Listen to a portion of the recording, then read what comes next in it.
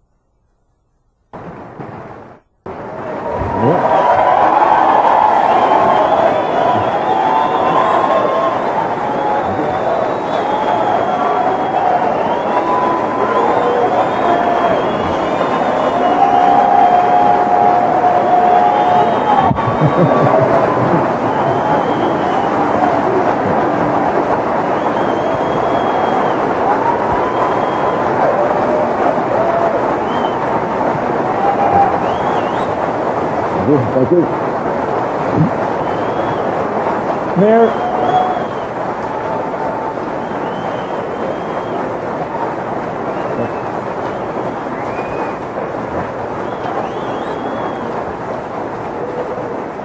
Mayor Giuliani, thank you for being here today. Thank you very much, Bill, and thank you all very much for being here today. New York City has been through the worst attack that's ever occurred in the history of America on September 11. We had more people lost, more damage, more sorrow that's still flowing from it than I think anyone ever anticipated that we would have to suffer in the United States. But the end result is that New York City has emerged from that and continues to emerge from it stronger, much more confident in our ability to handle this, much more confident in our system, much more convinced that we're right and they're wrong, that we're right about political freedom, we're right about economic freedom, we're right about religious freedom.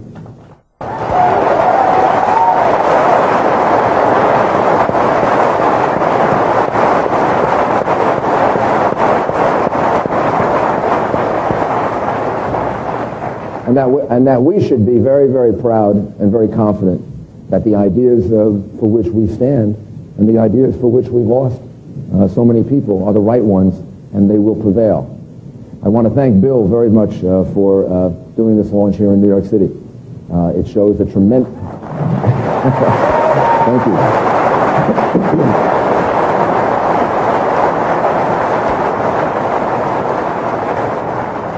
It shows a tremendous amount of confidence in the city of New York, and it shows the exact spirit that Americans have, which is in part a spirit of defiance, and in particular a spirit of confidence that that our American system is right for us and right for the rest of the world. So I wish you the very best of luck with it, and I thank you and all of the other business leaders that are here for this launch of this new product, which really couldn't come at a better time for the city of New York. Thank you, Bill. Thank you.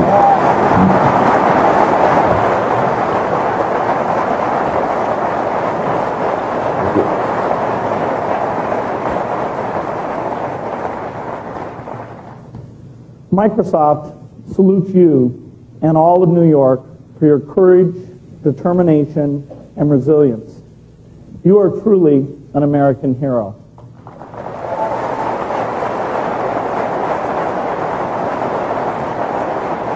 And so are the police and firefighters and citizens who risk their lives at a moment's notice to help others. We are proud to come here today and bring thousands of developers, retailers, and PC manufacturers from all over the world to New York. A few weeks after the September 11th attacks, I called the mayor to ask him whether he still thought it was appropriate to hold the launch here. Without hesitation, the mayor said, absolutely. And I agree. There was only one place to launch Windows XP, right here in the heart of New York City.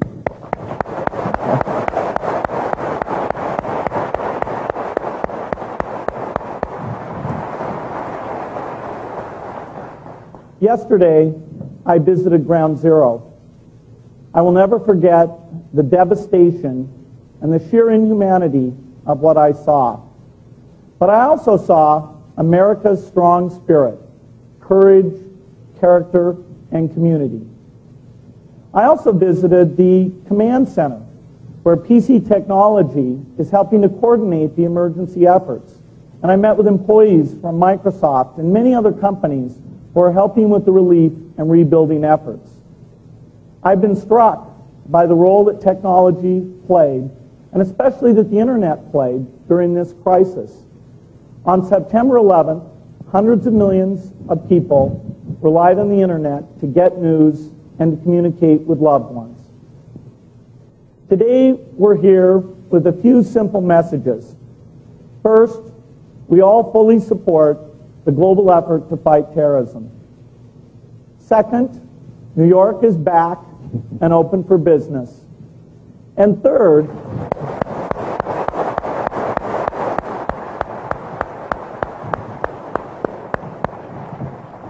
and finally, although our economy is going through tough times, the technology industry will keep making the investments and innovations that will re-energize our economy. Once again, Mr. Mayor, thank you for your great work and for your support of our industry. Thank you very much. Thank you. Thank you. Actually, there's one point that Bill said something that I should have mentioned when I spoke earlier. The command center that was erected would not have been possible without the help of Microsoft, many of your other businesses in the technology industry, all of whom devoted a tremendous amount of work over a 48-hour period nonstop. The command center that now exists was destroyed at 7 World Trade Center. It was crushed on September 11th. It was rebuilt by September 14th. And without technology, without the computers that we have there, without the connection to the internet, New York City would not have been able to function. So the point that you make is a very important one, and the role that your industry plays in the security of America is an enormously important one, and I thank you very much. Great. They rebuilt that in 48 hours. Yeah, that was amazing. And your people?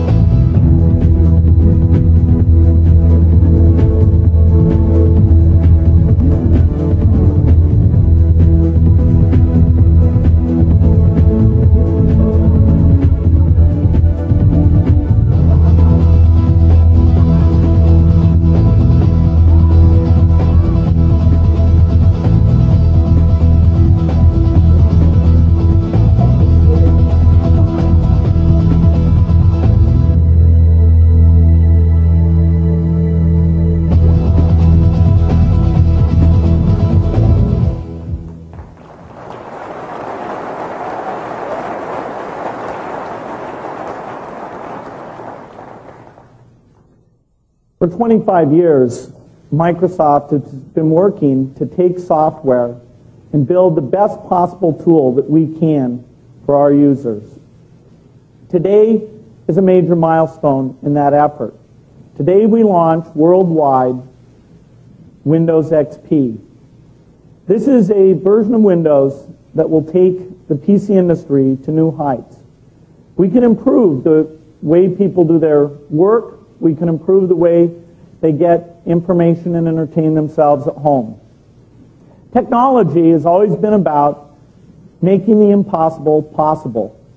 And with Windows XP, we hope to do just that. Open up new possibilities. After you see Windows XP, I hope you will say, yes, you can do that with your PC. Not in the future, but now. So the whole PC industry has come together around this launch.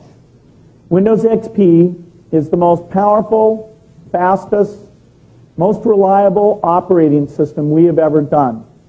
We poured literally billions of dollars of development into this new product.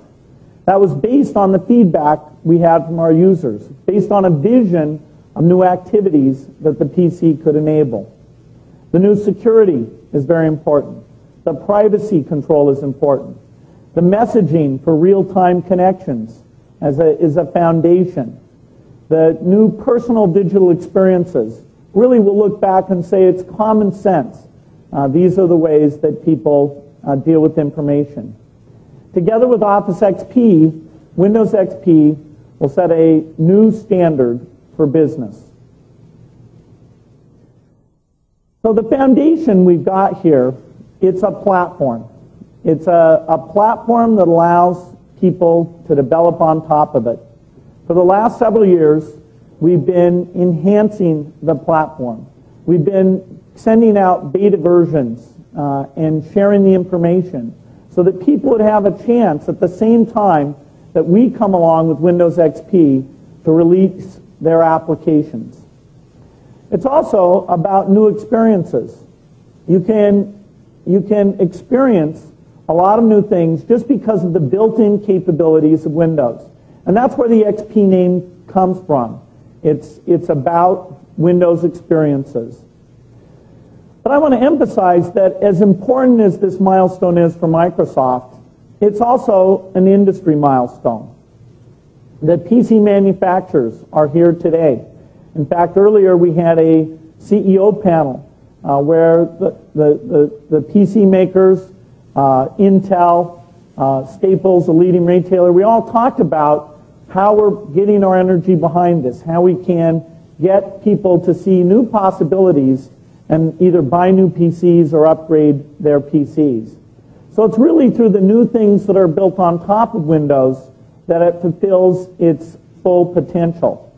We have a pavilion here at the launch with lots of partners showing off their new software applications. And it's large companies, small companies, all very excited about what people will be able to do. We are seeing PC designs optimized for Windows XP, for the quick performance, the quick booting, building 802.11 in. And so it's all the elements, the hardware and software coming together along with the applications that make this so important for the industry. Perhaps most important, though, is that this is a milestone for PC users. People spend a lot of time in front of their PCs. We have over 400 million users who sit down and use Windows every single day. And it's for them that the ability to do what they do now in a better way and get more satisfaction out of that, as well as start to see the new possibilities, the things that they wouldn't have thought about doing with their PC, that we now guide them into those things in a very simple way. So what pieces have we thrown out here? Well, in fact, in a sense, this is the end of an era. Microsoft and the original PC rose to prominence based on the MS-DOS product. And even as Windows came along, Windows 3.1, Windows 95, Windows 98, underneath, MS-DOS was running there. Windows simply sat on top of MS-DOS. Well, so today, it really is actually the end of the MS-DOS era. It's also, we would say, the end of the Windows 95 era. That was the most important Windows milestone up to this day. And even when we did that launch, we talked about that the Windows 95 era would come to an end. Let me show you a little clip from the Windows 95 launch. I get interviewed a lot. People say, well, you know, isn't this a huge problem between you and Apple, that you've got this Windows 95 thing? And I say, no, we're really coming together, because until today, only Apple thought Windows 3.1 was a crummy operating system. And now we agree Windows 3.1 is a crummy operating system.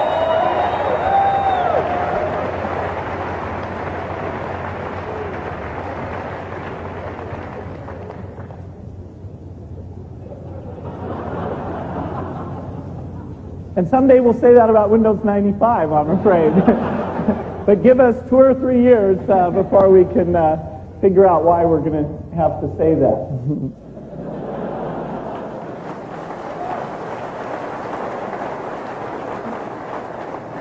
Well, it took more like 6 years, but certainly our users gave us a lot of reasons to say that Windows 95 simply isn't good enough. Well, let me herald the end of the DOS era here. I'll just simply type exit for the last time in MS-DOS.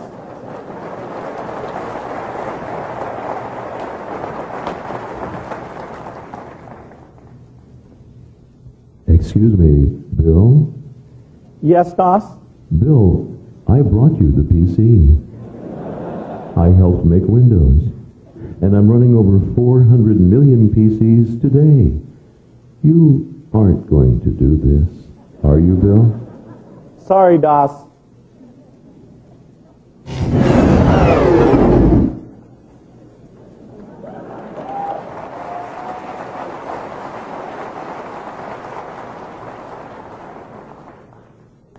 Well, that movie wasn't called 2001 for nothing. So, in many ways, this is a transition point. It's the end of too many PC crashes.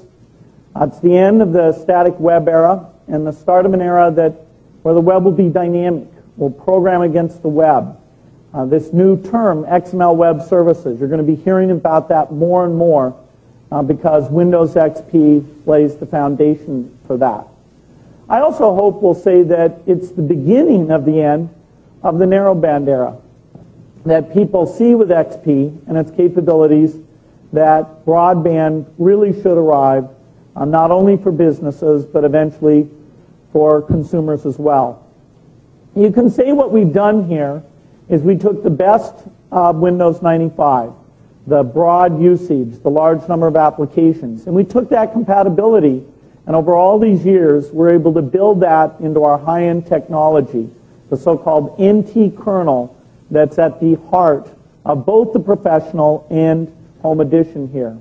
It's revolutionary to be able to do that, and yet we made it evolutionary in terms of the user interface, the applications. We've allowed people to take that step up. Of the installed base, over 400 million used the 9X code base, and about 70 million used the Windows 2000 that was based on that technology. Now, all of those people will be working with the high-strength base operating system. And it will give the industry the opportunity to focus all its energies around the driver model and the richness that's possible with that technology. Well, there's one person who throughout the decade he's been at Microsoft has constantly been saying, we've got to get to this new level. We need it for reliability. We need it for the new capabilities. And he has persevered year after year. That's, of course, Jim Allchin. Jim runs the Windows group. I'm very proud of the work he's done. He's really the one person we can point to and say, congratulations, we've finally gotten there. This is a really big beginning, and you drove it and made it happen. So let me welcome Jim on stage and congratulate him for the great work.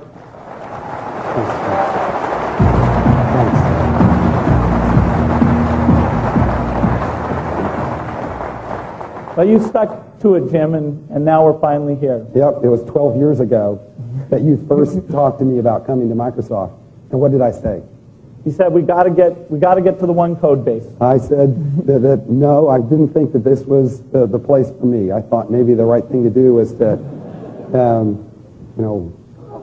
go to a company that believed in really reliable systems. And when I came out to Microsoft, you and Paul Moritz brought me over and said, there's this new guy we just hired. His name's Dave Cutler. Why don't you talk to him for a minute? Of course, Dave is the person behind the VAX system. And I went over to Dave, and you may not know how Dave talks, but Dave says, I don't work on toy systems. I only work on real systems. And that was the beginning 13 years ago. He had already started 2 years before I started there. Then the history, this long journey that we've been on. So it's been an exciting journey for me and the team. And today, we're unleashing that real system, a system that's more reliable, more secure, and easier to use. Go ahead and show them what it's like. Okay. There are many reasons.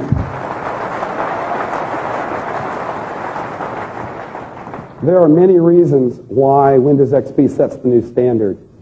Let's just talk about reliability. This slide says 10 times more reliable.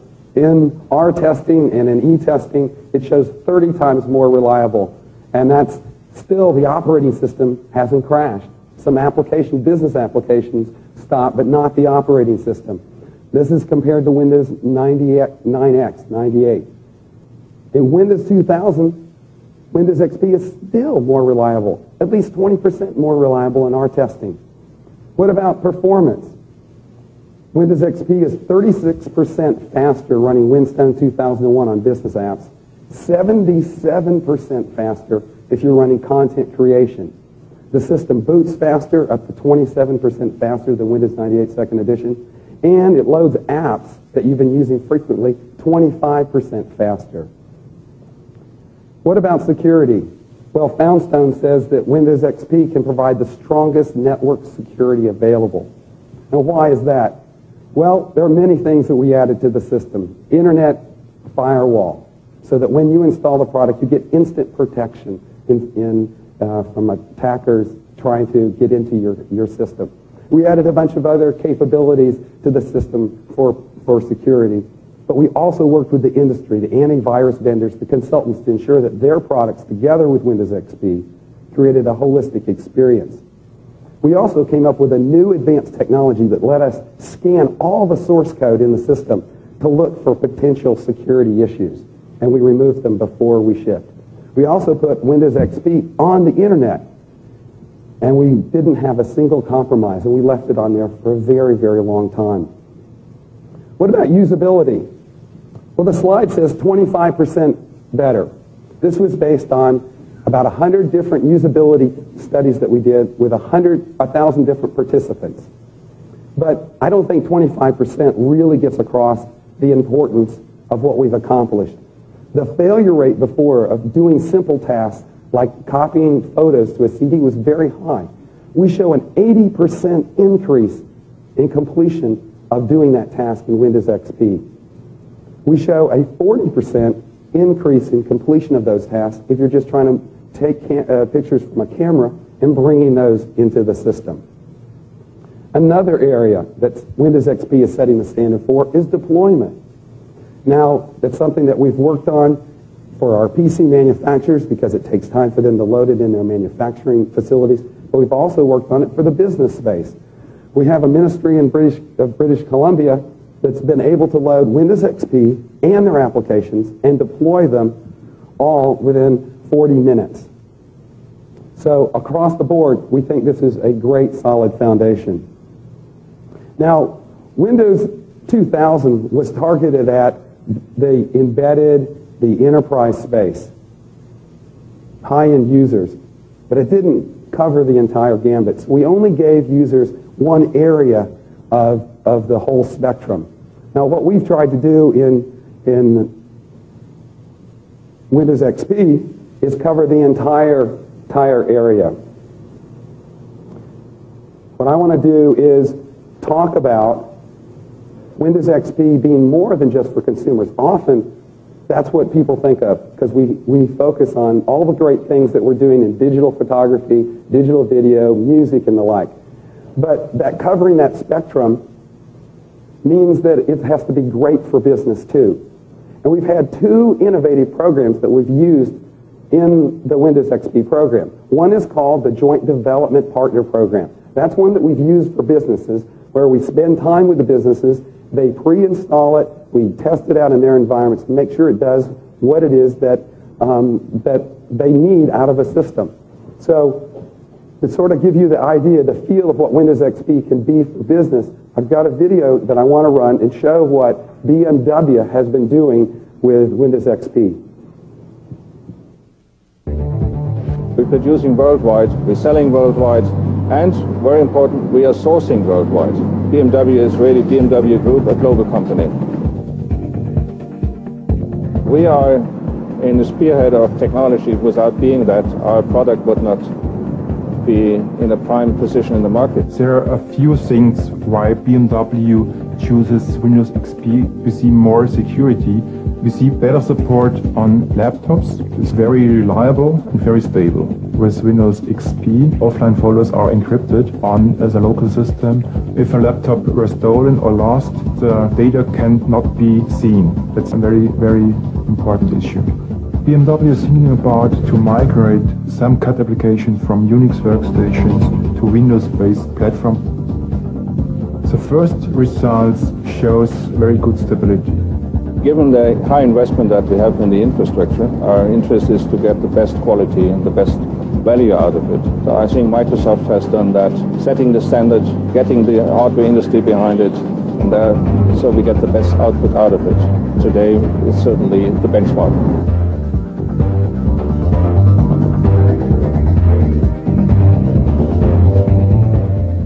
Here in the audience are representatives from BMW, Michael Ludacha and Michael Schmidt. I'd like them to stand. Thank you. Thank you. Thank you. Thank you. We had another program which is quite innovative. Instead of just bringing people to Microsoft for usability studies in our labs, we decided to get out of our offices and go to people's homes. So we had a program called Real People, Real Data, where we went to people's homes, understood what they were trying to do, and then tested out our products directly with them. We, in some cases, basically lived with them. We have one of those families here, the Matson's family from Chicago, Beth, Fred, and their son Jeff, and I'd like them to stand as well.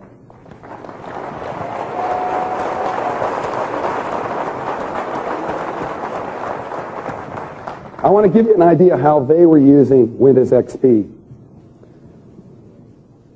This is the Matson family PC, and let's look at what Beth does. Beth uses her PC a lot of times to do a PowerPoint story. In this particular case, it's sort of a funny one. It's about water towers for somebody inside Microsoft. But she's also done serious ones dealing with the tragedy of September 11th. Let me switch gears and look at how Fred uses the family PC. Fred uses the PC for remote control model airplaning. This is one of Fred's designs that he actually created. And back here he has a web page with the rules and regulations with RC planes. Let's look at what Jeff does. Jeff's a guy after my own heart, into music. And what Jeff likes to do is, using an application that can build grooves and tie them together, the Sonic Foundry's Acid, he can create music, and once he's totally satisfied with it, he can pump it out to Windows Media format and deploy it in the media system that he has skinned in a very unique way here. So this is an example of how we've gone the gamut from the very high-end 64-bit level system with Windows XP down to what a family in Chicago and how they can use a PC. I want to personally thank all the people that are in the audience today and all the people that are listening for the beta testing and all the feedback. You helped develop this product, and I really, really appreciate it. Thank you.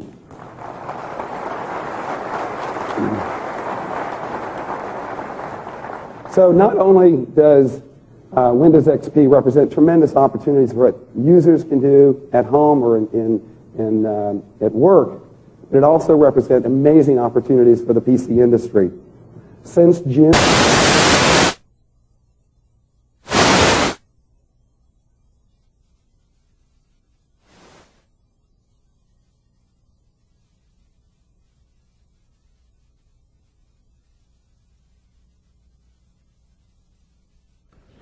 Ladies and gentlemen, we're having a small technical problem with our satellite link. We'll be up shortly. Thank you.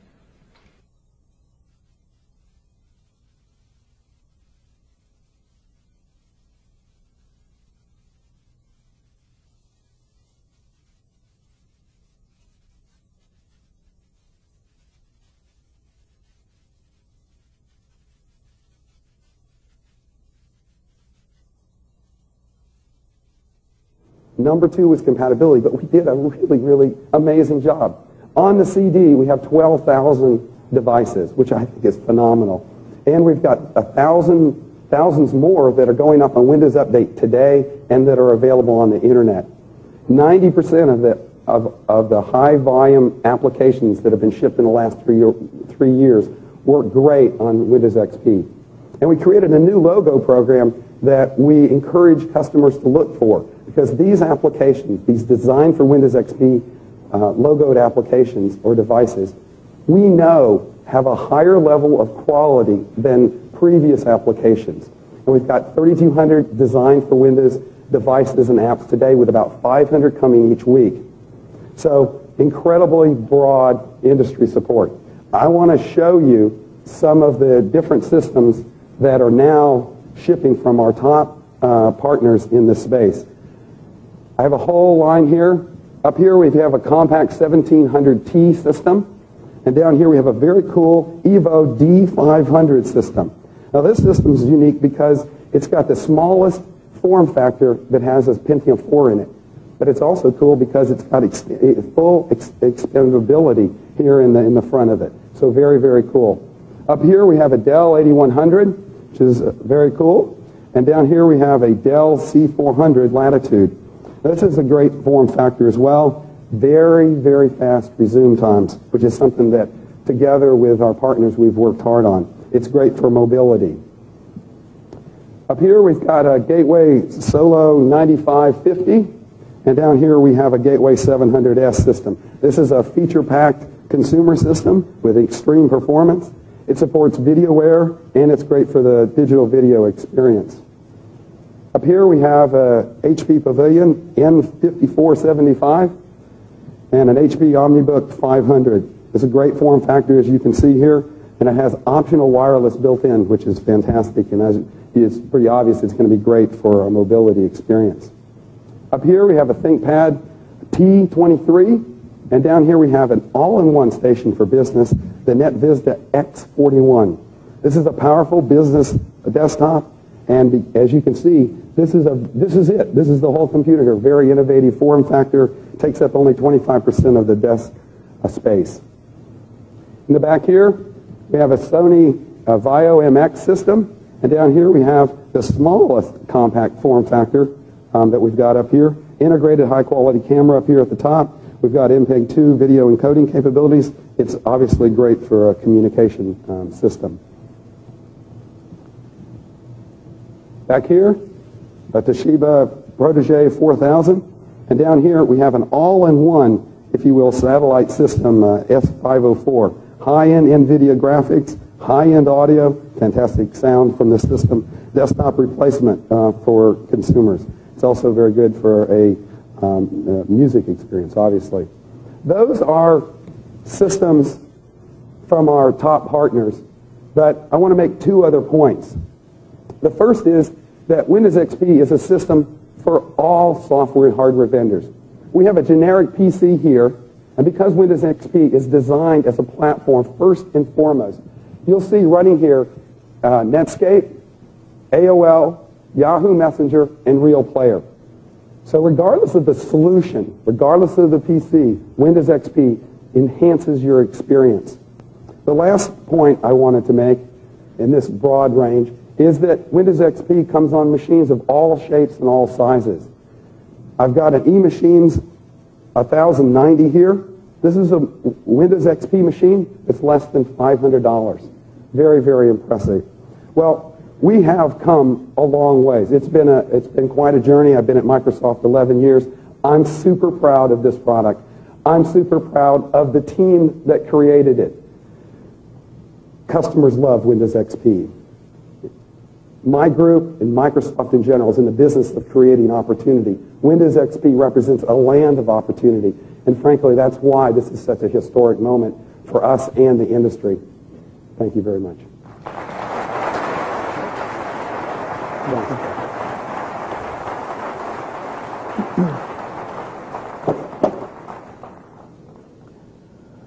Well, the team worked very hard on this product. I remember last spring sitting down with them and saying, are you guys going to have this ready for this Christmas season? We really need it for this Christmas season, but we don't want to do it unless it's ready to go. And so they put in some really long hours, real dedication to it.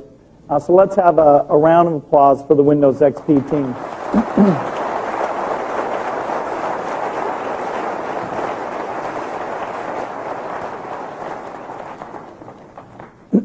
A critical aspect of this product is what we call continuous improvement. And this is something that I'm really thrilled about. I think it's something that we needed, but we have not had until Windows XP. It's the idea of a complete feedback loop. You know, how does Microsoft know when somebody wants their PC to do better? How do they know what's going on? How do we know what pieces may not be fitting together in exactly the right way? Well, built into Windows XP is a reporting capability. And so for anybody who allows this to work, we can see every time there's a hang or a crash or a serious problem on the PC. And so we have this very comprehensive database that shows us all those things that are going on. Now we take that information and together with our partners we say, hey, was this driver solid enough? Was this application working the right way? Was this hardware working the right way? And we make sure that we can feed improvements out to that user base. When we did this in the past, it was way too cumbersome. People would get too many notices. We didn't have enough up there. We didn't have drivers and the broad set of things people were interested in. So we said we've got to get this to critical mass. We have to have it be common sense that an XP machine, whether it's in a corporation at home, you're getting these regular updates. And so the feature is built in to make that very, very simple. So we won't have to wait for the major releases that come every 2 or 3 years in order to see improvements. Simply by having a machine that connects out to the internet, you'll be able to get this continuous improvement.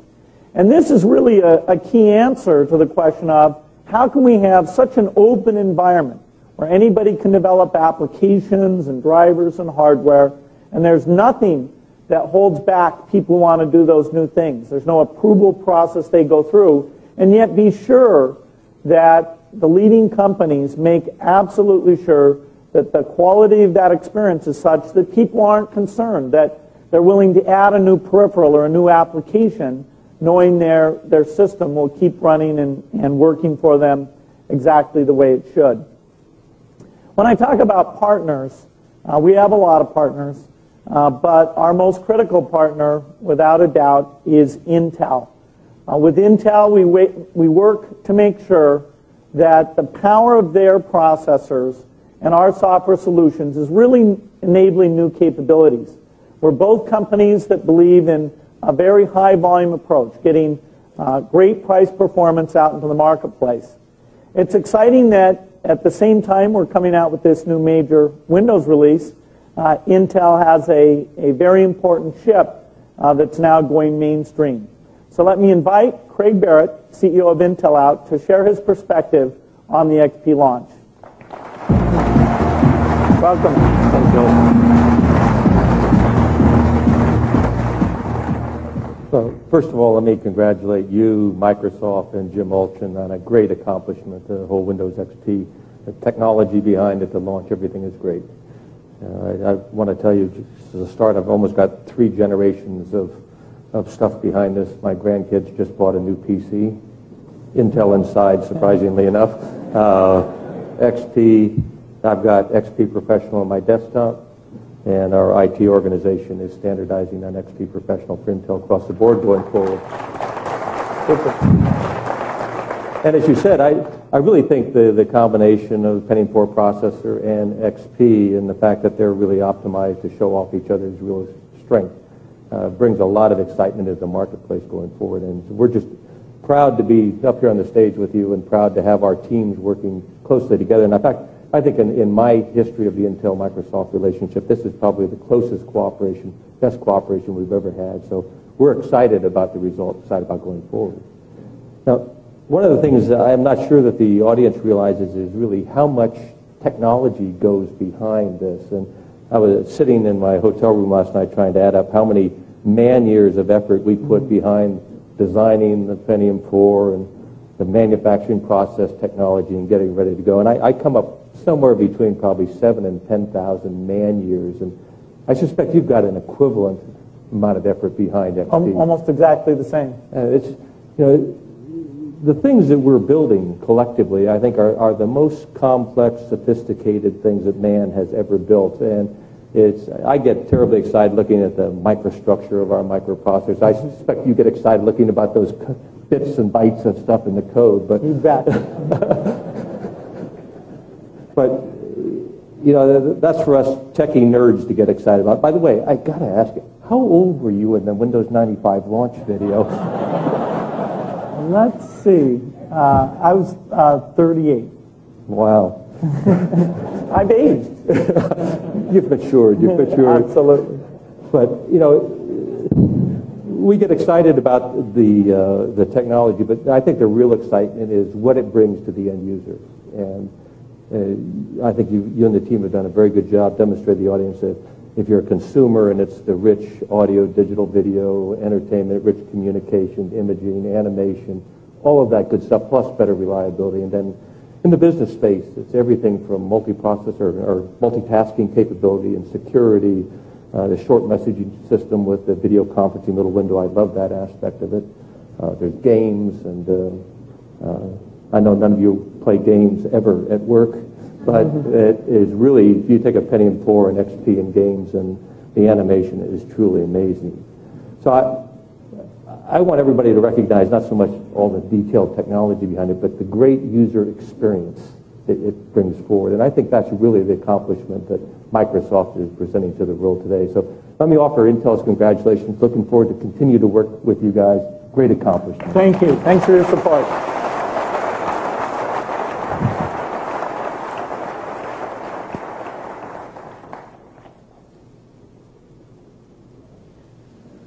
Many people, as we've talked about the enthusiasm of these beta users, where They literally say they're never going back to a previous version of Windows.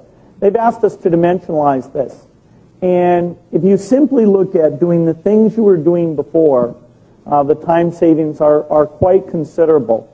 Always on capability, the quick coming out of standby capability, the reduction in crashes, just the basic speed that we have in everything that goes on with the operating system, and the fact that things are more accessible. You can see what's going on. You can control that interface just in a far better way. If you've ever got a question, this support capability where you can just connect up, it's pretty clear to us that a Windows user over the course of a year is going to save themselves a man week because of these new capabilities. And that's simply taking the things they're doing now and being able to do those in a better way. So reasonably dramatic. It just shows the leverage that comes when we spend the billions of dollars and put the product out as a high volume, low price product. Now on top of that savings comes the ability to do the new things. And I wanted to make it clear what some of those categories of new things are. You're going to see a lot today about real-time communications. This is not just instant messaging, because when people think about that, they think about text. What we have here is the extension to audio and video as well. Perhaps even more profound is this screen sharing. You know, whenever you're on the phone with somebody, you want to talk about a list or a schedule or a presentation or a budget. Well, now people will do that. This kind of net meeting capability was so hard to get at Windows that it was almost like a cult feature. And now we brought it to the mainstream, and we expect most people to use that. Mobile computing. On an ongoing basis, you're going to hear about how our industry is driving Wi-Fi, or 802.11b, into mainstream usage. That is a very big thing for the new scenarios. And XP brings that forward. If you have an XP machine, there's many locations now where automatically you'll see the network come up and just offer to connect you up and connect you up with security. Help and support, a huge overhead thing. Now the diagnostics built in and this screen sharing thing allow those to be handled in a very different way. The common sense of digital photography. Why haven't people switched away from film?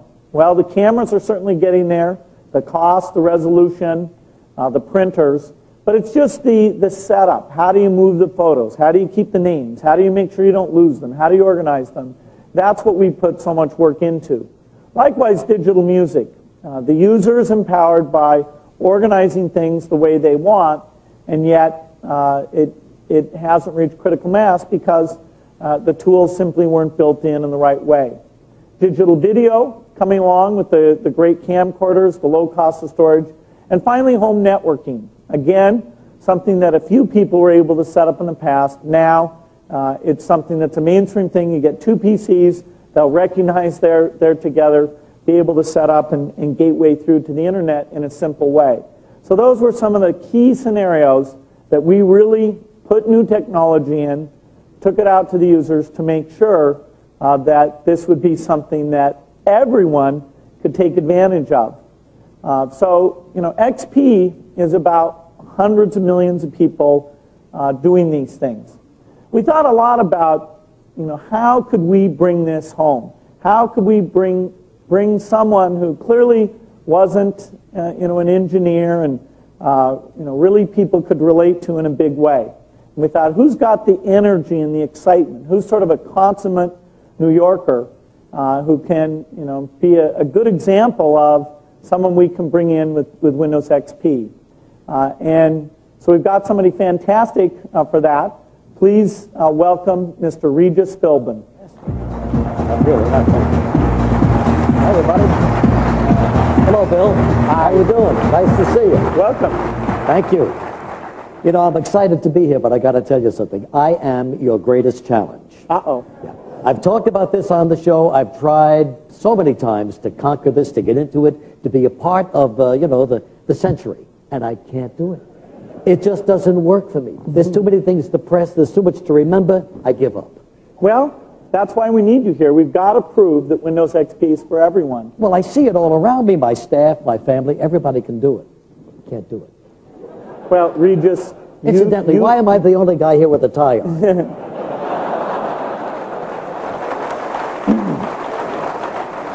Regis, you can do it. I'll answer any questions that you have. I've got a lot of questions, But, you know, I'd feel more familiar with these questions if I was in more familiar surroundings. So would you step into my office right over here, Bill Gates? Yeah, here it goes. Yes, Bill Gates. Who wants to be a millionaire? Bill Gates does. There we go.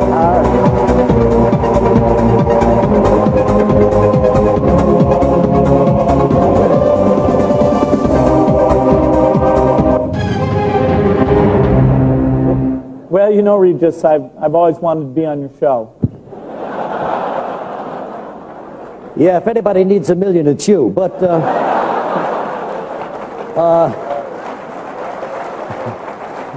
weren't you on my show yesterday? Well, that was Kelly's show, wasn't it? Easy, Bill, easy. Easy on the funny stuff. You mean my other show? You mean the Millionaire Show? We'd love to have you on that show. All right. Yeah. Who wants to be a millionaire? Bill Gates does.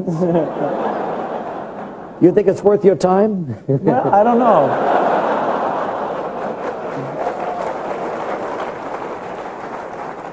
It'd be fun. Yeah, I think it'll be fun. If you could get past the fastest finger question. I can do it. Sure you can. All right, let's start with some easy XP Windows questions, okay? See how much you really know about this product. Here we go. First question coming up.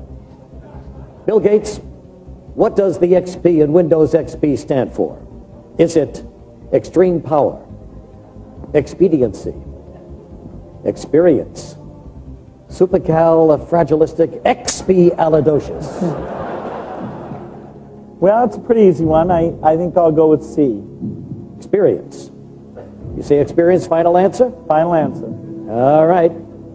And you're right, Bill Gates. You just won $100. Experience, the right answer. All right, we'll get another question up here. Which of these is not a Windows XP experience? Would it be digital music, mobility, digital photography, new millionaire game that replaces solitaire? Well, we may have missed an opportunity, but I think it's D. You're right again, Bill Gates. How about that? $200. Very good. All right, we'll get into a tough question. Here it comes. Windows XP allows you to use your computer to play videos, music, and view pictures, call and see friends in real time, connect to your work from anywhere, get the best of the digital world even if you're not an expert. Well, that's an interesting one. I'd say it's actually all of the above. All of the above. Final answer. That's it. Got it, Bill Gates. It really happened for you. Yes, you win. But let me ask you something, Bill. Can it really do all these things? Well, it really does. And, you know, we're going to make it so even a guy like you can do every one of those things. You know, I'm kind of a bright guy, but okay? There's just something about it that baffles me. Well, we've got Joe Belfiore here, and he's going to come out and show you how you do it with Windows XP. Okay. Actually, while Joe's out here, I'm going to go out into Times Square. You're going to go to Times Square? Yeah, I'm just going to go out there and look around.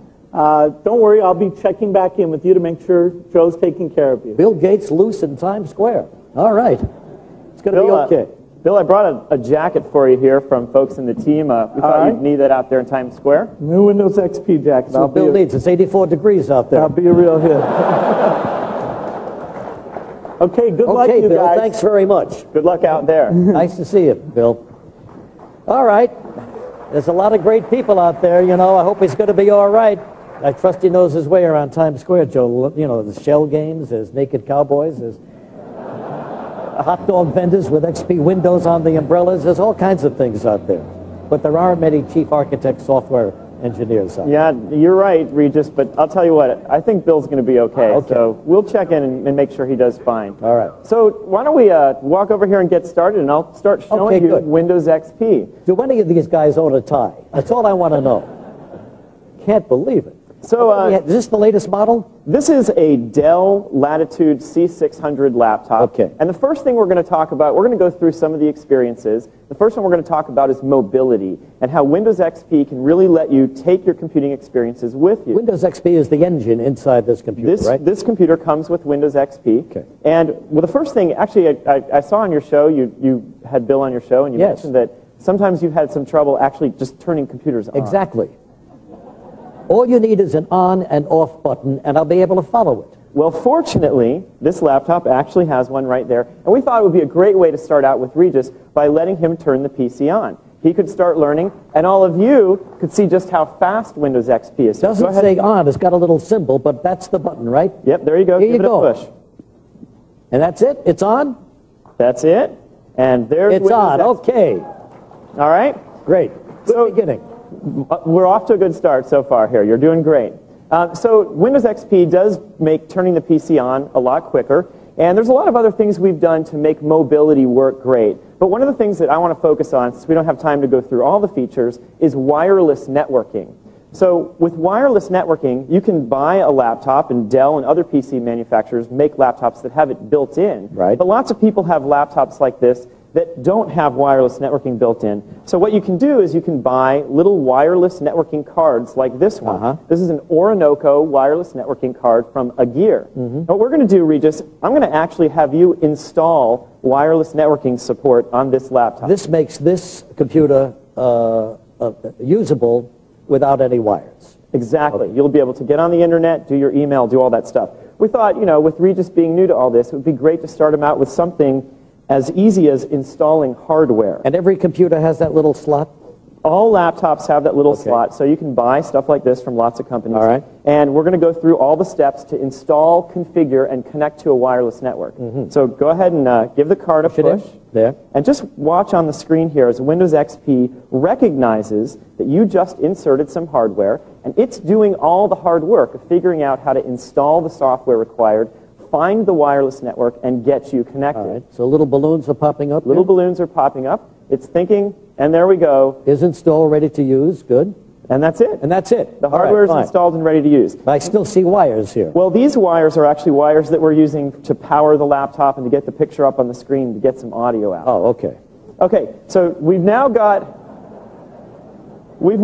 our wireless network installed here, and you can see there's a balloon that says there's wireless networks right here in the theater. Who would have guessed? A wireless network in the theater. So it has to be in a place where there are wireless network connections. You got it, exactly. And so what we can do is we can just click on the balloon here to see the wireless networks. And in fact, we've set up more than one wireless network here in the theater, so out there in the partner area, people can do wireless. Up here on stage, you and I can do wireless. Okay. And I'm just going to click OK or hit Enter to connect to this wireless network. What did you hit? I hit the Enter key, but I could have So far, 3 moves. I hit this, I push this, and I hit Enter. You got it. That's it. Piece of cake. And right up there on the screen, it says, we are now connected to the Backstage network, and our connection is excellent.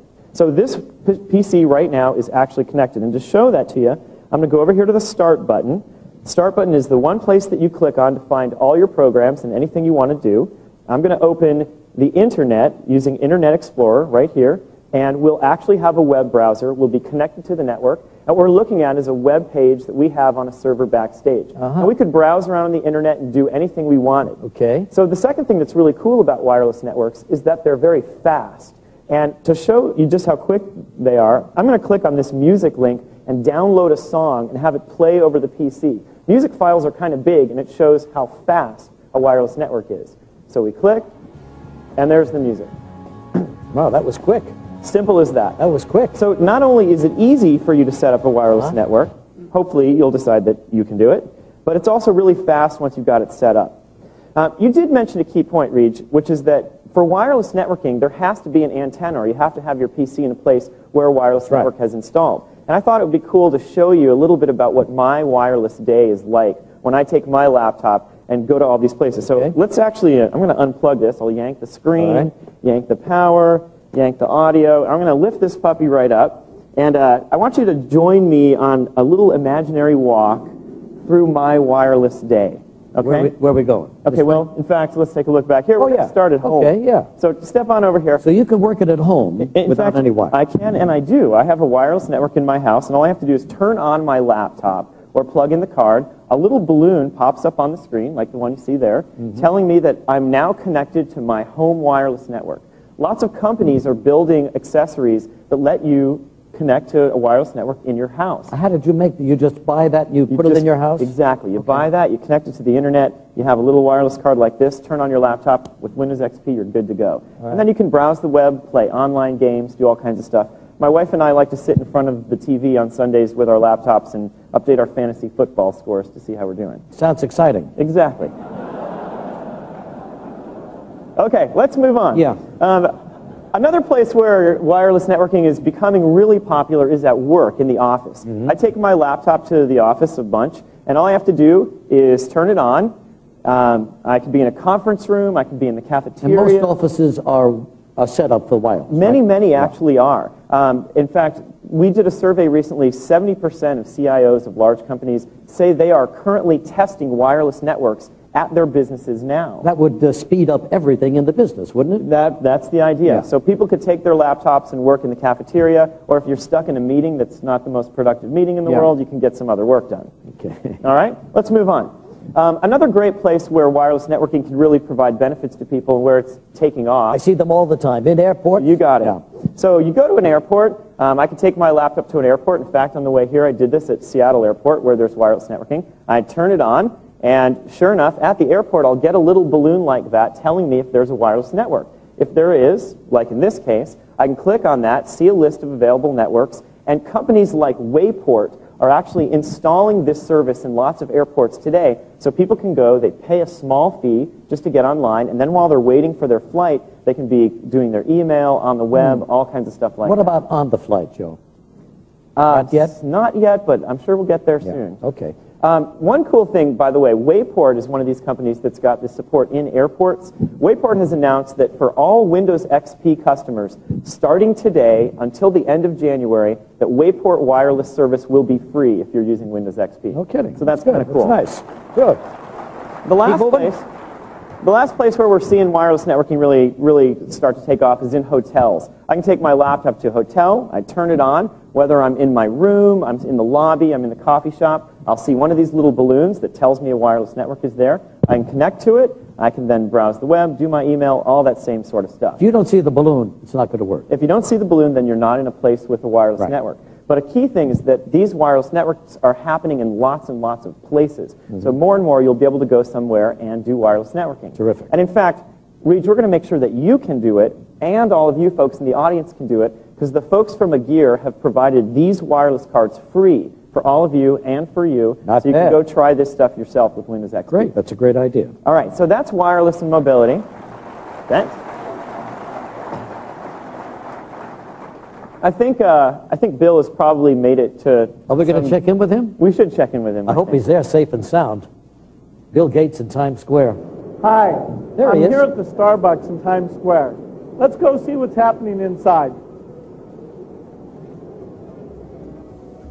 I'll take an iced decaf triple venti, skim, light on the ice, latte. Next. Hi. I'll take an 11 megabit 802.11 with a dynamic IP connection. And I'll have a beverage with it too.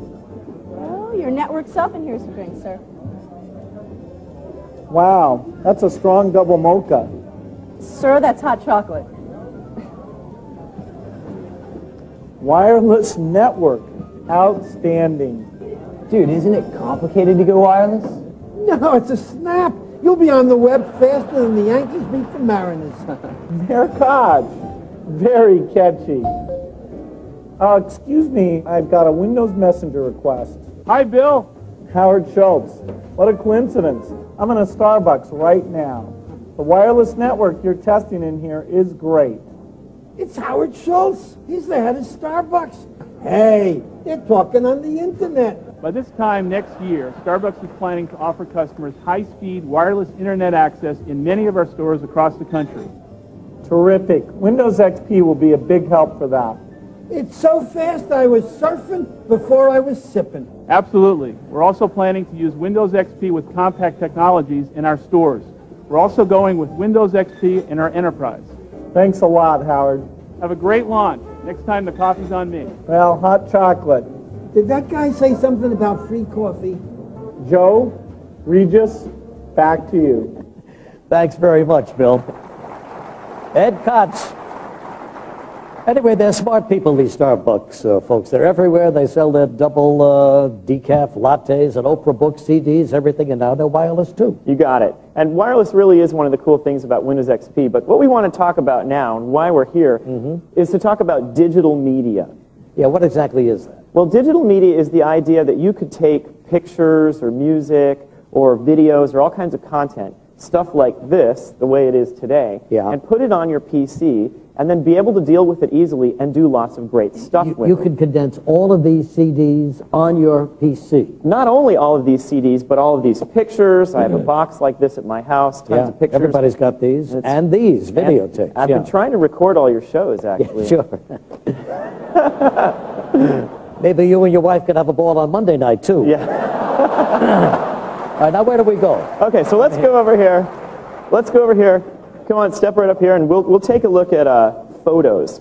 So what we have, this is a HP Pavilion PC, and see that box of pictures there? That's got about 2,000 pictures. Right. We have all of those pictures on this PC. How'd they get there? Well, it's actually pretty easy with Windows XP. For one thing, you could use a digital camera to take them. You connect it with a wire. Windows XP recognizes it and copies the pictures to your PC.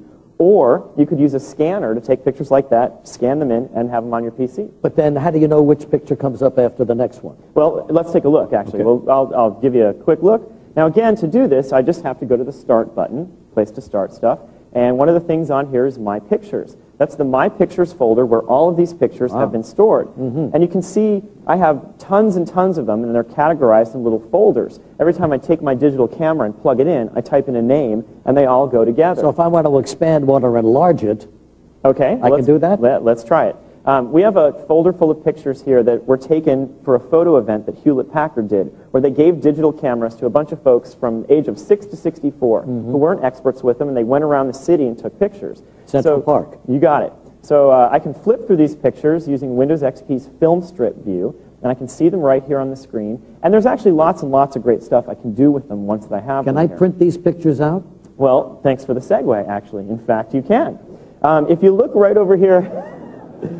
If you look right over here on the picture tasks, there's lots of things that we make it easy for you to do with pictures, like view them as a slideshow, or you asked about printing. I can click print this picture and print it on my own printer, or I can order prints online, and a company like Kodak or Shutterfly will provide the service for me to actually get those prints in the mail. Order it online and it comes to you. And it comes to you. In fact, I want to show you an example. We have here one of the things that digital photography has finally caught up with film photography in is the quality of the photos. There's a Sony camera out there that's a 5-megapixel camera. And with that Sony camera, you can take pictures and blow them up to this size, and they actually still look great. It's fine enough definition that you probably would be willing to hang it on the wall. Absolutely. If you knew who this person was. You can get it that big, too. You can, exactly. In fact, this was printed by someone from the development team, and I'm sure that's their kit. But you need this. All the pictures are on that computer, and then you can print, order prints, and so on. But in fact, that's not all you can do. As I'm showing you these tasks here, one of the other things that a lot of people want to do is share their pictures with other folks. Yes. So I have family who live in Florida. If I want to share pictures, I can email them. So here's a picture, and if I want to email this, I just click on email. Now, actually, people can do a lot of this stuff today. But it comes out a little grainy. I've seen some of them. It can come out strange. It could be a picture that's really big. And in fact, that's what I wanted to show here. This picture is 2.25 megabytes. And that's actually pretty big. It wouldn't even fit on a floppy disk, just that one picture. And that's how the quality is so high. If I were to send that to my sister who has a modem, it would really take her a very long time to download it. It wouldn't be very considerate of me to do that. But what Windows XP does, so that you don't have to know all this, if you were to use the PC, for example, and click email this file, Windows XP will detect that the picture is really big and automatically offer to make it smaller for you. And then you just click OK, and then you'll get your email message. You type in the name of the person you want to send it to, and off goes the email. And it shows up on On their computer. It'll show up on their computer. And you see right here, this picture is now really small, only 63K. It's a very small size, but when I open it up, it still looks really nice. So the person on the other end can see the picture. It's fabulous. So there's lots of ways you can share pictures. You can send email. One of the things that I also did was I burned a bunch of pictures on this CD. Windows XP supports the ability to write CDs. So actually the truth is you can fit that many pictures on a CD. And then they play the CD and they see all the pictures on their computer. They can play the CD, you got it. Or I could store it away in case I wanted to make sure I didn't ever lose them. There's lots of great stuff I can do. It's terrific, Joe. All right, you get the idea. Okay. Let's move on and talk about music. Over here we have a Sony Vaio MX. This is a Sony PC that comes with Windows XP, and I want to show you some of the cool stuff that you can do with music. I'm going to go right over here and open the My Music folder, and in fact, all of those CDs, that's 2,000 CDs, we have stored on this computer right here. Just like the pictures are stored on this one. Exactly. In fact, there's room on the PC to put even all the CDs and all the pictures. No kidding. Yeah, so you can get all that stuff on there. You know, you think about using audio CDs today. They're great, but if you lose one, then you don't have it anymore if it gets all scratched up. Sure. This way you can keep all your music safe and together in one place. And how's the sound quality? Good? Sound quality is great, and I'll show you in a second. So if you see, I can scroll through the My Music folder and see all my digital music files. I have tons and tons of them in here. I've just scrolled along. I'm barely through the B's. I'm a Billy Joel fan, local guy. So let me go in there and I'll show you. I have a bunch of Billy Joel albums here. Okay. And if I want to do something with the music, listen to it or whatever. You just keep hitting that little mouse and all of these things happen. Huh? I just double-click the button, go in, and there I am. So Windows XP makes it easier for you to deal with all these music files. Once you put the CD in, copy them to your hard disk, it can tell you who the artist is, how long the song is, and so on. If I want to play the music, I can just select a song, go over here and choose play, and that song will be selected along with the rest of the content of the album. In Media Player will come up here, and we're listening to some classic, appropriate Billy Joel. Wow, fantastic. And that's 2,000 albums at least, huh? On this PC. On CDs, yeah. Yep. Okay, so this is Windows Media Player. I want to show you a little bit about it. It's been updated for Windows XP to make playing and dealing with music really effortless for people. So you see I have my playlist here, my album art. The Media Player also makes it possible for me to deal with all that music. So if I go into my media library, I can look at it in different ways. I can look at it, for example, by album. The list you saw before was all by artist. They're all listed there, huh? They're all here. And who did that? You know, we pay these folks a bunch of money to stick the CDs in, get all the music on here, and we're ready for the demo. Okay, good. But you might imagine if you have your own music collection, you'll take one CD, stick it in, listen to it, it'll be copied to the hard disk. Later, you'll stick another CD, listen to it, and it all happens pretty automatically. Now, I have all that music in there. I can look at it by artist, by album, and I can create playlists, which are my own sort of customized set of music that all go together. And you'll rearrange it? I can arrange it in whatever order I want, have as many songs as I want. Fantastic. You got to remember, the cool thing here is that once you have this digital media on your PC, one of the great things is that you can do a bunch of stuff with it. Yeah. Okay? So for example, I created this audio CD, Joe's Road Trip Classics, which are a bunch of songs that I like to listen to when I'm driving on the road.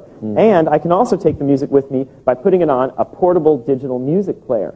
So right here we have a whole bunch of examples of portable digital music players being made by lots of companies to provide Windows XP users with music wherever they want to go. All of these music players work with Windows XP today.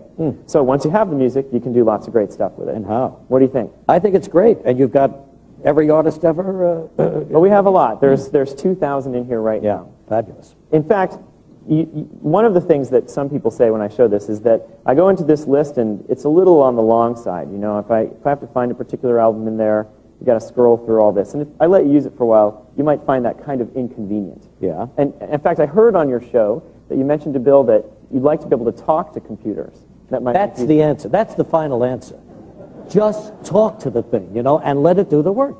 Forget the mouse, forget pressing buttons, talk to it. Okay, well, we're going to try to stay focused on that for a second. I want to show you a feature. We're going to try to deliver on that promise. With Plus for Windows XP, Microsoft Plus for Windows XP, what Plus does is it extends the digital media experience, makes your PC more fun to use. So what I'm going to do here, I'm going to open Plus and show you one of the things that we've done to start making that a reality. Like I said, Plus has a bunch of stuff, but what I'm going to do is I'm going to start the voice command for Windows Media Player. And what that does is it enables me to actually talk to the computer and ask for my music. So watch this. Media player, play artist Lenny Kravitz. I think I spoke too soon. It wasn't quite ready, so I'll try it again. Media player, play artist Lenny Kravitz. This better work. I don't hear Lenny. I don't hear Lenny yet either. We'll try it one more time. Maybe Lenny's not in there. Sometimes we have trouble with the mics being hooked up here. Right, Joe, sure. See, this is exactly what I'm talking about. Here's a professional. Lenny Kravitz, please. Nothing. Give it another shot. I think it has to be a little quieter in here for me to do that. Okay. Okay. Media player, play artist Lenny Kravitz. All right. You got him. That's it. Now you're showing me something, Joe. Thank you. Yeah, now I like it. Yeah, we thought this is it's a cool and useful feature. Can you narrow it down, Joe, to the song you want to hear by Lenny? Or you can ask for genre, song. There's a lot. Out of those 2,000 CDs, out of the million songs on them, you can narrow it down to. Yeah. That's fabulous. In fact, we have a little surprise for you, Reg. What do you got? Watch this. Media player, play artist Regis Philbin. Oh, I like him. Big hit, this album. Oh, I love that song.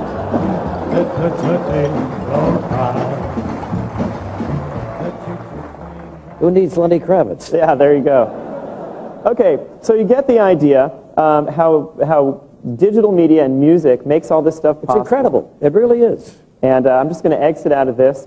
The next thing I want to talk about is video. Because with digital media, you know, there's photos, there's music, and now there's video. We have a Sony camcorder here. I'm just going to turn it on and connect it to the PC.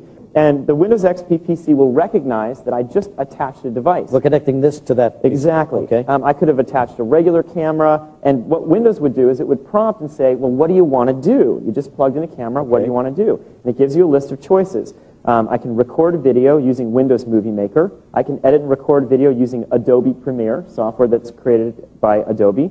I can capture and record the digital video using Sony's DV Gate Motion, which comes on this PC. So I have a range of choices, and lots of companies are providing those services. And what I'm going to do is I'm going to open Windows Movie Maker, because I want to show you what comes with Windows XP. These are the movies you make. Exactly. Okay. So what I've done, actually, just for expediency, rather than capturing all the video here, I captured the video earlier, and I started working on a little video project of my own. I want to show this to you, and I'm just going to finish it. So these are clips that I played from the camera into the computer. I'm going to grab one more clip here. You're going to do editing right here? I'm editing right now. I just dropped the clip in, and then we have some Lenny Kravitz. You know, we thought about putting Regis in here, but somehow we didn't think it would fit with the theme of this. I know my place. Video. Okay. So now I've done my little editing, and then if I want to see it on the computer, I can just click play right here and watch the video on the computer. So now you're adding the music to your... I just added the music. Fabulous. This was a nice summer day in Seattle. Yeah, you could... You're your own movie producer, director, and editor. I'm trying. Yeah, very It's good. possible with Movie Maker that's part of Windows XP and with some of the stuff that other folks are doing. So what I can do is I can create that little movie, but again, remember, it's what you can do with the stuff once you have it. I can save it to my hard disk and keep it. I could put it on a CD. I could send it to my friends or family by email. It would automatically make it small and send it out so other people could watch. But what I want to show, actually, is a really cool thing that a different company has provided, which is the ability to create DVDs. So this VIO computer actually comes with a writable DVD drive. And a company called Sonic has an application that can create DVDs. What we did before the show today was we took that same video and actually burned a DVD. And over here I have a Sony consumer DVD player, just like DVD players that lots of people have. I can stick the DVD in the drive. You might imagine I sent the video to my family or to my friends. They can take it home. I click play, and voila, they're able to watch my edited video on a DVD. Wow. You transfer that from PC to PC, or you have to mail it to them? I could mail it to them. I could hand it to them. If I thought I was a really great filmmaker, I could put my DVDs in stores and try to sell them. Families are going to love that. All right. So that's video. It's pretty good, Joe. Thanks. Awfully good. It's incredible. It really is. There's one more thing that we want to show related to digital media. Now, as Jim and Bill said, Windows XP includes experiences that are part of Windows XP, but it's also really important that other companies can create and build even new experiences that are not things that we worked on. So I want to show an example of that. There's a company called Snapstream that has created a product called Personal Video Station. And what they're doing is taking advantage of features built into the Windows XP platform to create this program that lets you use your PC like a fancy VCR. You plug your cable TV in, and then it can record TV shows, and you can do all kinds of stuff with those TV shows once you recorded them. And the Windows XP platform makes that pretty easy for these folks to do. So here we are. To record a show, I just go click on the record function here, and you see this is a program guide from local New York shows here. This is what you'd see if you had this PC at your house. You know, if you see any shows on here that you think would be good ones for me to record, let me know. Any ideas? I love that Who Wants to Be a Millionaire show. Oh, that's a good idea. So I can just click right on that, and I can record it. You know, I can record it once. I can record it weekly. Whenever it comes up, you'll record it. Yeah. In fact, since you're here, I'll record it daily. I just click on that, and the application shows me that it's now added to my scheduled recording lists. So now the PC is going to automatically record the show whenever it finds it. Okay? Is it one show per PC? You can store lots of shows on the PC. And in fact, I'm going to go over here to the watch function, and this is how I watch TV shows. All of these TV shows have been recorded. So if I want to watch your show, let's see how you did that day. I'll click the play button. The TV show comes up in Windows Media Player here, and I can go to full screen mode and use my PC just like a TV. Boy, the quality is fantastic, isn't it? Do you mean the quality of the show? Or no, I mean of the picture I'm seeing. I mean, it's really great.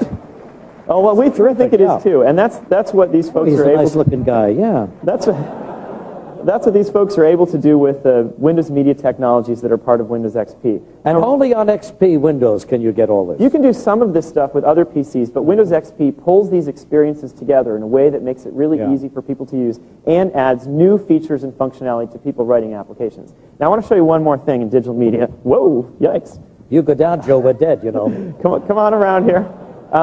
Like I've been saying, one of the great things about digital media is what you can do with the content once you have it. So we have a compact pocket PC right here. This is an ordinary pocket PC people can buy today.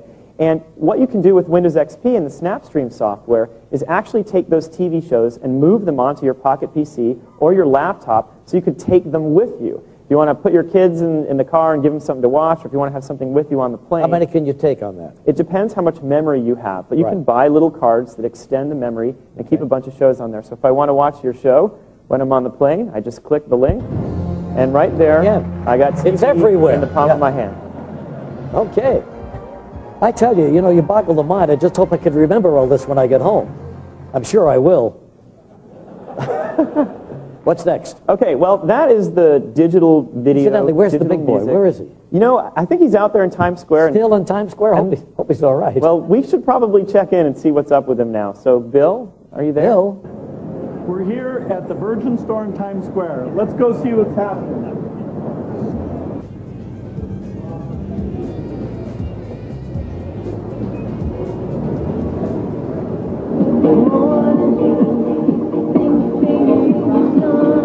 Great. I think I'm going to ask the expert a question about what to get my executive committee for their stocking stuffers. Hey, Bill, I know some people say you put the square in Times Square, but if you're looking for a rockin' holiday season, try any of these. Hey, thanks. My pleasure. Pretty amazing they got Casey Kasem to do that. Hey, buddy, you're going to be done with this XP workstation anytime soon. Hey, this is really cool. We've got XP delivering 250,000 music clips, 11,000 DVD previews, and 7,000 video games. It's a great use of the media technology in XP. Nice haircut. Hey, what kind of music do you like? The reigning Prince of Pop. What else? Well, what do you got? Let me look at that.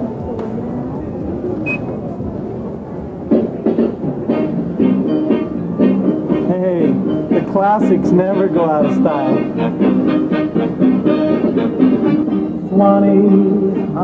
I've got one more stop to make. Back to you, Joe and Regis. Well, those guys have great taste in music, don't they? Actually, it was the guy with the tattoos who wanted to hear me again. So, This is a little video machine here, the video thing I'm hearing about, where you could talk to someone and see them at the same time. You got it. They can see you. You got it. Can real people do this too? Yep, and you're going to do it now. Okay. Okay, so what we have here is a compact Evo laptop, and we're going to talk about real-time communications and how Windows XP lets you communicate with people in real time. Okay. So this is an inexpensive webcam, and this is Windows Messenger. And I'm just going to get you started here. We created an account for you. This is your account. We put some buddies in there. These are the people that you might want to communicate with frequently. And in fact... I see. Go ahead. Yeah, there you go. Bill is one of them, and he's online right now. Good. So I'm going to double-click on Bill. And here we have a conversation window. We can have a conversation with Bill.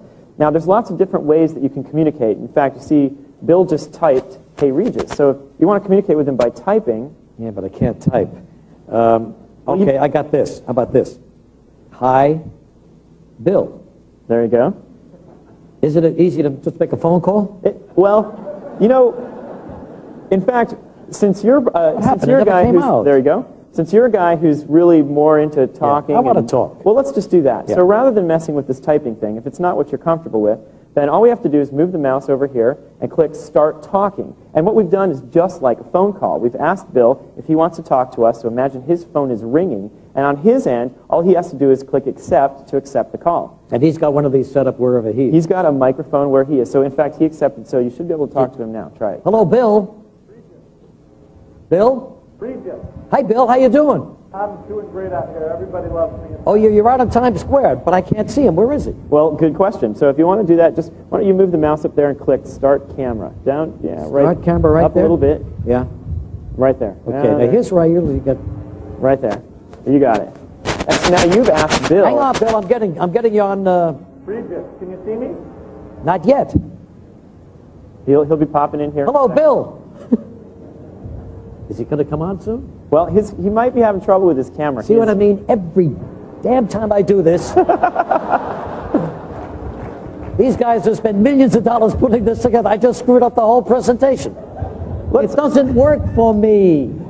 It's not you. I'm sure it's the fact that we have this extensive staging here. What we're going to do... Maybe Bill's doing something wrong. You ever look at it that way? It could be. I'm going to try stopping the camera and starting again. Okay. He's out there literally on the street. It's like letting Kravitz all over again. It's possible that his camera is not plugged in or not quite working right. Tell me when to press the mouse. No, he should be getting his request there. Let's see if his camera comes in. Little picture. Oh, that's me. That's you? Okay, well, unfortunately, it looks like Bill's camera is not working. Do you understand? I understand. Do you understand what the problems are here? I understand. So, what happened? Oh, actually, good news. What did he say? Bill's assistant is out there with a backup machine. I'll talk to anybody. So let's try that. Get me a Koch back. We don't care. We're going to go here and do Start Camera. And now we're asking Bill's assistant to do this, and hopefully this camera... There we go. Does Bill's assistant have a name? Working a little better. Oh, there's Bill. There's Bill. Yeah, Bill, how are you? I see you. Yeah, we finally got to work in here. You look terrific. Hey, it's great out here. Yeah, who is the guy with all the tattoos? I really don't know him too well. I ran into him in the store there. He's a big fan of yours. Do you still have a wallet on you? You bet. Okay. All right. I'll be back soon. All right, good, Bill. Hurry back. All right, let's move on. Now, that's real-time communications, but what I really want to do now... We can just leave it. Okay. I want to come over here to this machine and talk to you a little bit about how other folks can create solutions using this Windows Messenger technology. All right. So it's not just what we put in, the video, the voice, being able to share applications, but it's what other people can do too. So here I have Windows Messenger. Imagine this is my work machine. In fact, this version of Windows Messenger is updated. And everyone who has Windows XP today can get an updated version of Windows Messenger. It's that kind of thing Bill was talking about where we continually improve Windows XP. So here's my Messenger account. I have a bunch of contacts. Now, the first thing that I want to talk about is using communications to make existing scenarios better. The folks from McAfee are experts at protecting your PC against viruses, and they've done a version of their application specific to Windows XP, and one of the things that they have done is taken advantage of this communications technology to be able to notify people when an important virus event is happening. So they can actually send out an alert, and it'll pop up on your screen just like that to tell you if you need to be aware about a particular virus. Okay. So that's one example. Another example, Verizon, actually the largest phone company in the U.S., they're doing work with Windows Messenger to make using your phone actually work a little bit better through the power of the PC. So here I've gone to a Verizon tab in Messenger, and I can see whether I have any voicemail. I can see whether there's caller ID for me. And one cool thing that they can do is they can tell you if you're getting a phone call at a place you're not. So if I'm at work and my phone rings at home, they can notify me with a pop-up telling me that I've just received a call at home. And in fact, I could even transfer the call from home to work or check my voicemail, and the PC makes it easy for people to find those kinds of features. Okay? Another thing that folks are doing with this, there's this company called CNM, and they do work with phones, and what they've tried to do is use Windows Messenger to help connect people over phones. So what I'm going to do actually is select a bunch of my contacts here. I won't select quite all of them. I'm going to add them to the CNM application, and I can do lots of stuff with these people. But what I'm going to do actually is start a conference call. I'm going to use my PC to start a conference call. And right now, the CNM network is setting up a conference call. It just takes it a minute, and then it's going to dial all these people's phones. In fact, all of them? It's going to dial all these phones and put them together in a conference call. And sometimes the cell network takes a little while. In fact, there are the phones, and we have a phone here for you because we put you on the conference call. And out there in the audience, we have some folks who have cell phones that we've invited into this conference call. You can go ahead and answer that. I don't know how. How do I do you that? Just, the green button answers the phone. And there. Hello. And you're on the conference call. We're not going to spend time in the conference call. You get the idea. If I wanted I want to be a part of the conference. If I wanted to have this conference call, and if someone was being a pain and I wanted to boot them out, I could select them. You see here in the app. And I could mute them. Yeah. No offense. I didn't mean to, I wasn't talking about you necessarily. I can chat with people while I'm having the conference call. So this really makes communication easier. And the nice thing about it is if you use Windows Messenger and you have a bunch of buddies, they're already ready and available for you to set up conference calls and do lots of other things with. So you guys have joined everything. Every year you get a little closer to joining everything together. We're trying to get all these devices and applications to work together in a way that people can get things done and allow all these other companies to create great new services and features for their customers. The last thing we have to show, this is an application from FYE.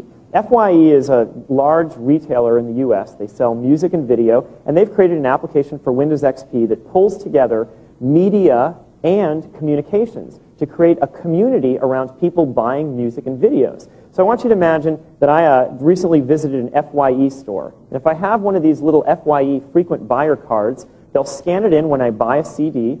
So imagine I just bought this Everclear CD at a store. And then when I log onto my PC, I can go to their application, click on, right here it says these are albums that I recently bought. I can click on this album and literally from any PC, click on listen to the music and be able to listen to my music wherever I am. So FYE is working with the record companies to make this kind of music, being able to distribute music to wherever you are on a PC, a reality today. That's one of the things that it'll do. It'll let you get your music anywhere.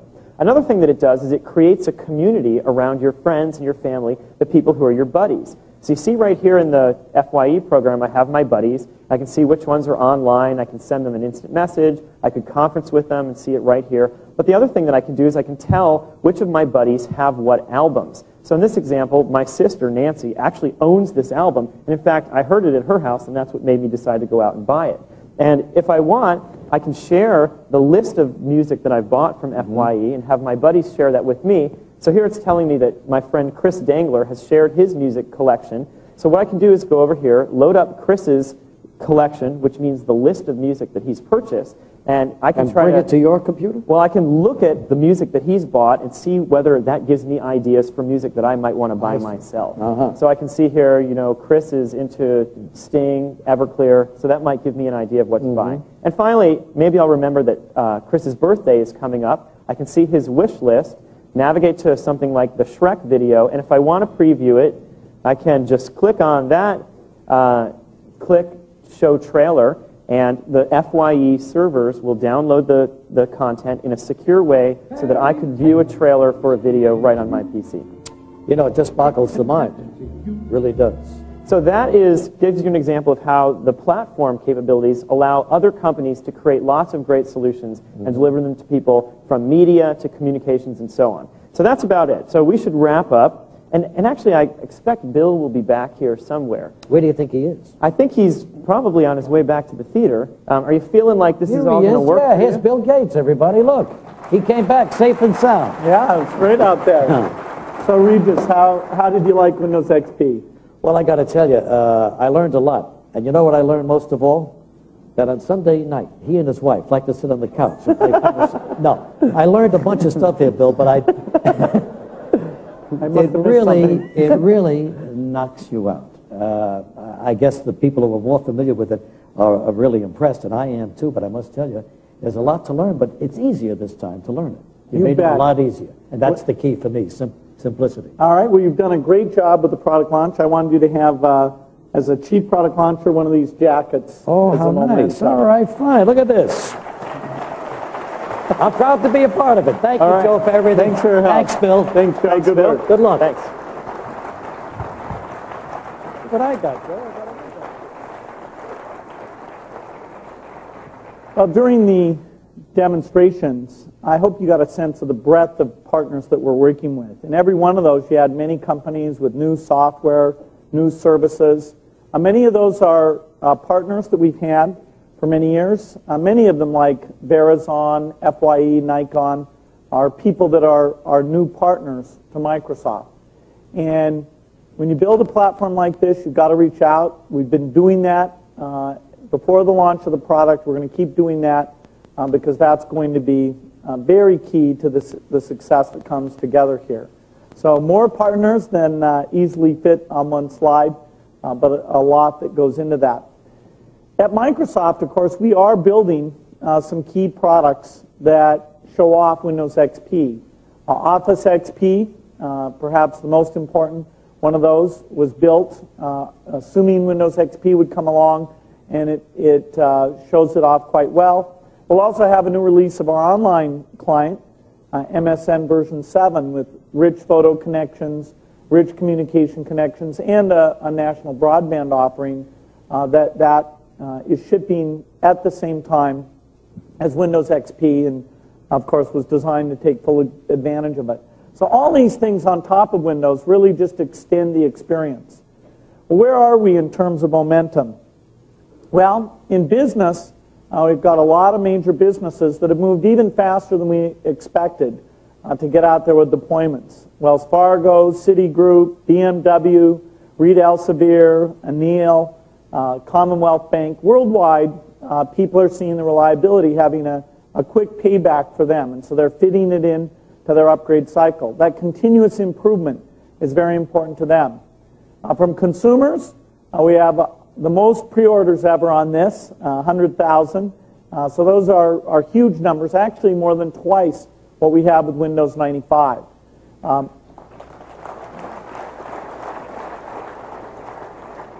If you go into a store to buy a PC today, you'll see that those PCs overwhelmingly have XP.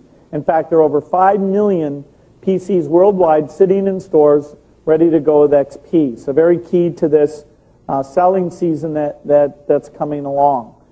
So certainly since Windows 95, there's never been anything like it. We've learned a lot since then, and we're launching off of a much bigger industry, a much bigger installed base than ever before. And we think that will drive things forward in a big way. So what kind of things can you expect to see when you go into those stores? Well, each retailer will be creative in their own way about packaging neat new things because of the extra traffic they're going to have. You'll see that many of them, particularly with the Pro Edition, are including RAM. And I was amazed to see that you can get 128 megabytes of free RAM, or even more in many of these offers. One of our partners in the 802.11 world, Wayport, is saying that all their connections be free for XP users all over the next 3 months. And then the variety of deals, software add-ons, peripheral add-ons, digital cameras, all the things that show off why we needed this new platform. The retailers have put neat things together that go around that. The consumer version is a $99 upgrade. And that's traditionally what we've done. The professional version is a $199 upgrade. Again, the same as we've done in the past, despite the incredible new capabilities that we've got here. So we want to make it easy to move up to this new level, and the retailers are helping us to do that. So there's a lot of progress that starts with Windows XP. Over this holiday, if you take all the different systems and peripherals, the total size, the total selling worldwide will be over 100 billion. The product fits into the need to re-energize sales, fits into the need to have this overall ecosystem tackle the new scenarios, whether it's cameras or DVD, all the different things you've seen, and it's an opportunity to drive communications things up to a whole new level. So a lot of new beginnings here as the computer industry moves into a phase assuming the much richer platform. As part of the launch here today, we are not only celebrating the product, but we're celebrating what's gone on in the spirit of New York City, the resilience of this city. And so as part of the launch, we have a free Sting concert that's taking place today. It's a free concert for everybody to go and be a part of that. And I understand Sting is already here and warming up. Let's look and see if looks like he's almost ready. Good morning, everybody. It's Sting here. I trust everything's going well at the launch. The band and I are preparing ourselves for the show at 1 o'clock, so please come over and have a great time. See you later.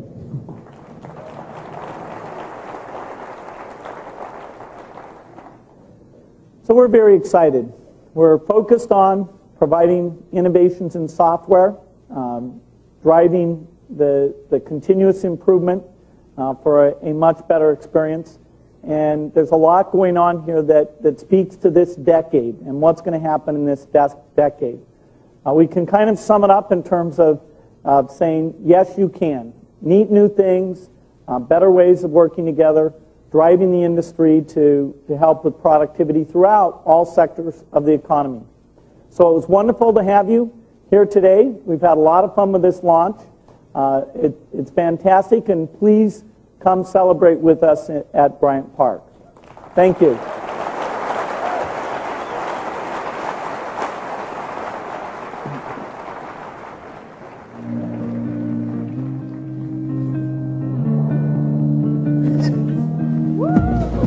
Ladies and gentlemen, you can pick up your copy of Windows XP in the South and West Lobby